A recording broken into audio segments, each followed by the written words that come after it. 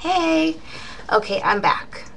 Everything is a little bit more settled now. And now I can go back into what I was saying. Alright, so I think I left off. Pastor said, some of you already know now that there is a tough and horrible time ahead of you. Just know that God is with you. Isaiah chapter 43 verse 1. But now thus says the Lord, who created you, fear not, for I have redeemed you. I have called you by your name. You are mine.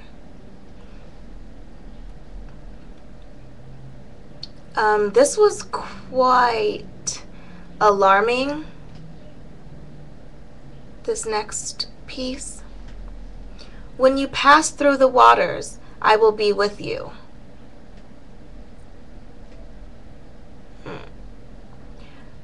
When you pass through the waters, I will be with you, and through the rivers, they shall not overflow you. When you walk through the fire, you shall not be burned, nor shall the flames scorch you.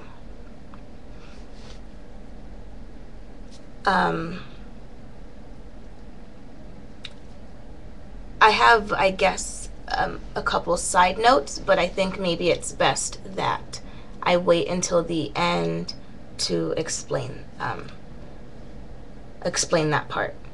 The water part is pretty significant to me, at least, and I'll also explain that in a little bit. Okay, it's important to know, as we face the unknown of this year, God is here. He's with us, and He's within us.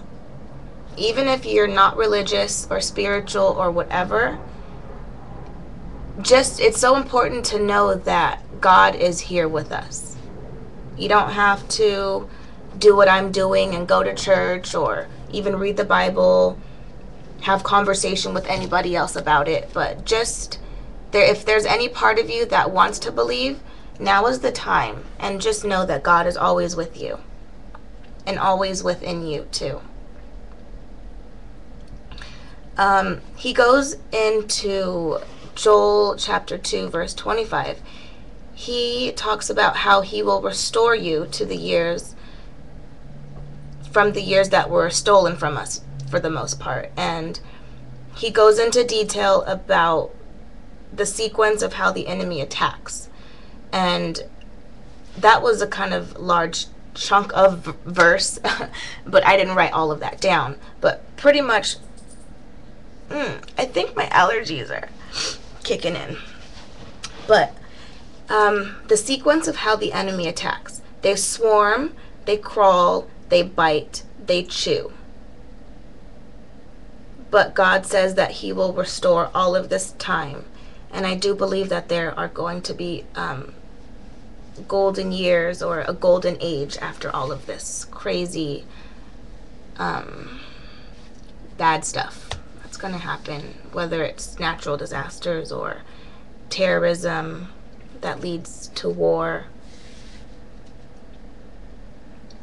Like I mentioned before, I know that there's got to be a silver lining within all of this, and there is. And a large piece of that is just knowing that you are never alone, and God is always with you. And although the enemy is lurking and is near, and they do have intentions, just know that God will never put in front of you something that you can't handle. Even though that may not seem accurate, this is a phrase that I like to use, and it really brings comfort to me.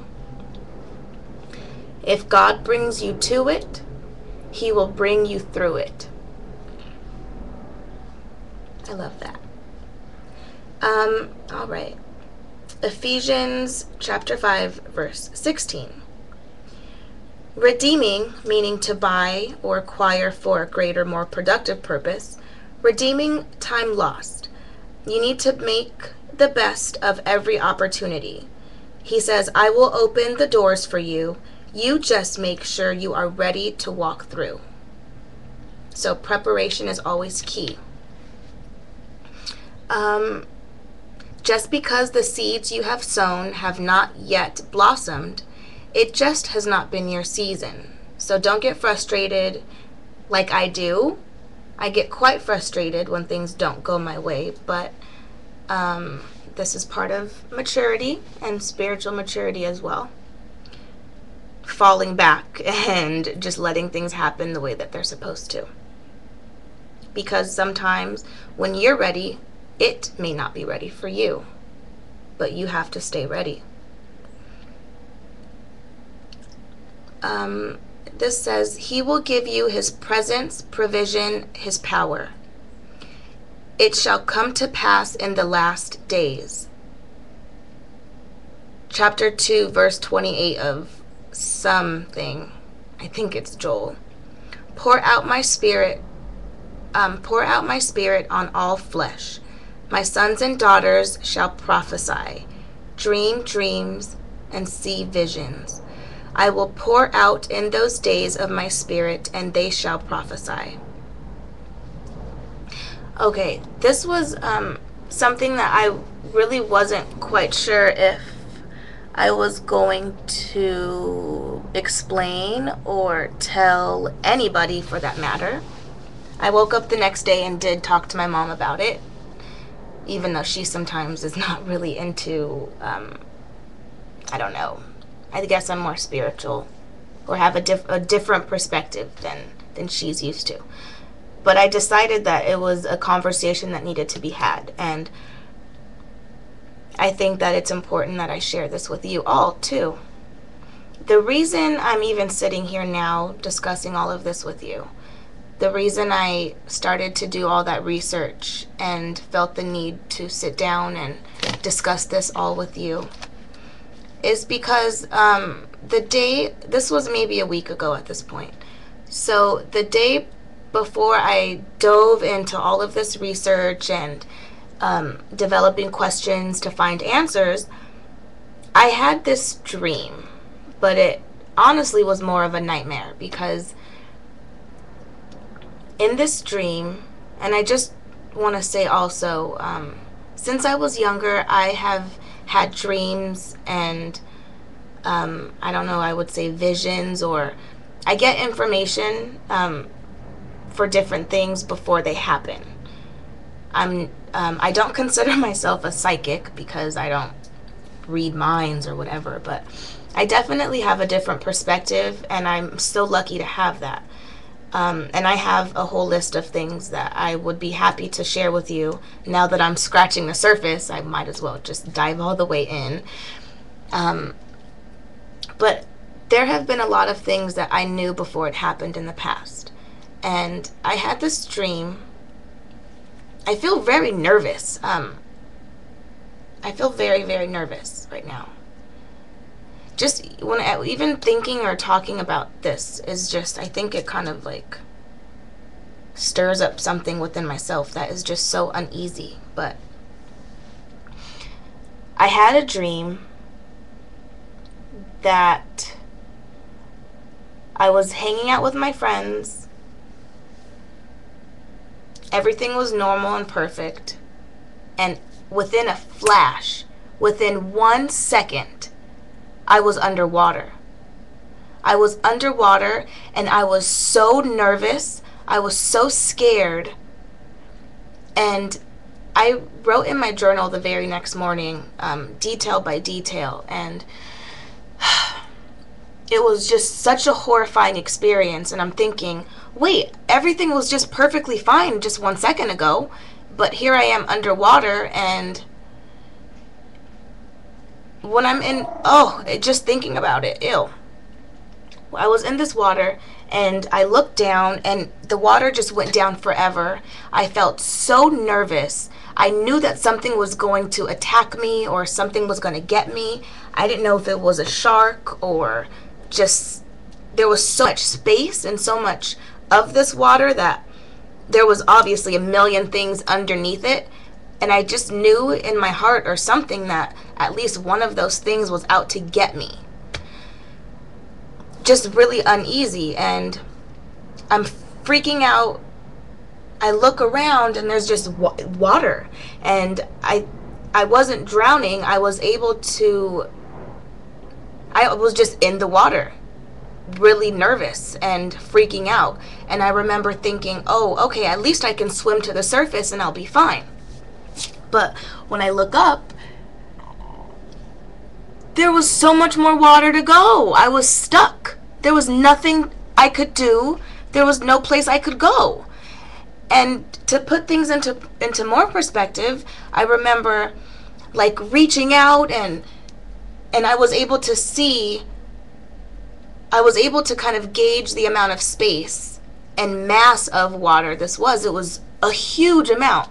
I kind of reached my hands out, at arm's length, and I see this, but it went on for so much more that way, and so much more that way, and behind me and underneath me. It was just overwhelming. It was so overwhelming. I was so freaked out. So that was a big part of it. Way more details, way more, there was way more elements to that story, the dream or whatever, but that's pretty much what I felt that night. Okay, so I woke up the next morning, and I ended up doing a lot of research. And I also, the next night, had a dream about war and being invaded, and the time frame, it felt like it was going to happen just in the next couple days. And I'm just very intuitive, and I pick up on a lot of little things, and my feelings and what the thoughts that are in my head kind of sometimes mean more than the stuff that's actually happening. Does that make sense? I don't know. It all makes sense to me. It makes a lot of sense to me, and I've come to rely on that intuition or sense of whatever I have. So, I said all of that to say, these are the things that happened within myself, within me, and my mind, and my brain, and my life, prior to even finding out about all of this crazy ass stuff. So to know that I live in Los Angeles, California, pretty close to the beach, to read all of the prophecies and what the oracles had to say, and what these different civilizations had to say, and what NASA is saying about what's happening in space, what scientists are saying about what is to happen on Earth,